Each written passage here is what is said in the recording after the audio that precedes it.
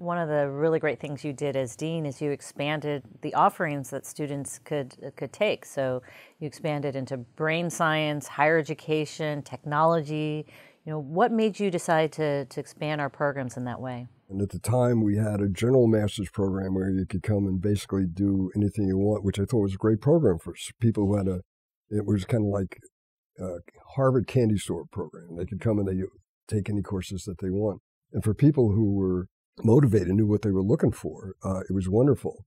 But by having a series of specialized programs, you had more choices for people. They could take the wide open one or they could take them. So we saw it as a potentially as a recruiting device. Also, I want to emphasize that I think one of the major roles a place like Harvard can play is identifying areas in education or more broadly that are really important. And by doing things, people stand up and look and pay attention.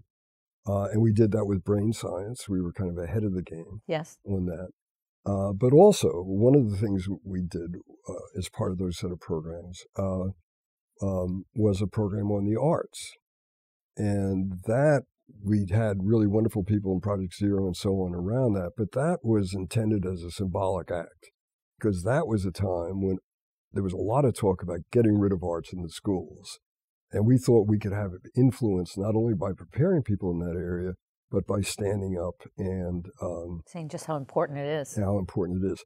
Similarly, which happened at the end of when Pat was dean, but I was involved in, which was the setup of the urban superintendent's program.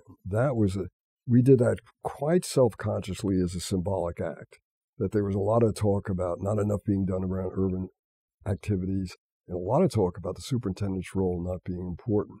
So we thought we could play a role in training those people, but we could also play a role, say Harvard is doing this because they're really saying being a superintendent is really an important job, and focusing on urban areas is a really important job. So for a variety of reasons, for recruitment reasons, for symbolic reasons, for financial reasons, and so on, we got involved.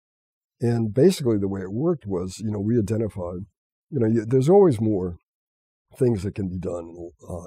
Being dean, you got to figure out, what is interesting, but can, with a little bit of support, can take off. There is a degree to which Harvard can send signals and be an example. Exactly. And you've given several of constantly trying to innovate and evolve according to the needs. The Urban Superintendent's Program, which now has a long history, and I think of all of our alums who are out there leading districts and how the superintendency has evolved and just how important that program was and how it's grown and morphed to the EDLD. But I remember the debates about that. I mean, that was at a time when really, is it important to have superintendents? Is there something wrong with that role? Is that role outdated?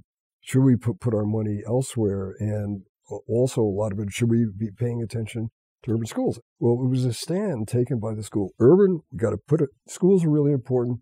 It's important to focus on urban schools.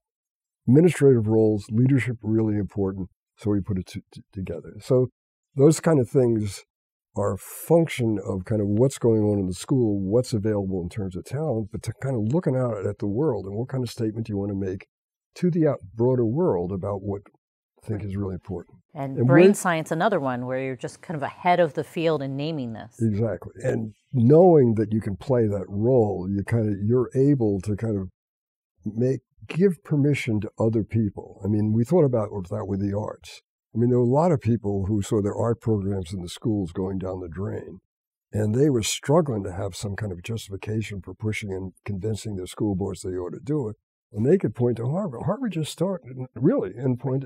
And we're investing in this area. We're investing, exactly. So it legitimized activities way beyond. So they were preparation programs, but they were also programs that kind of produce a ripple effect throughout the system. Now, I don't want to overplay Harvard's role in these things, but sometimes you can legitimize things in a way that it really can make a difference. And at least we aspire to do that.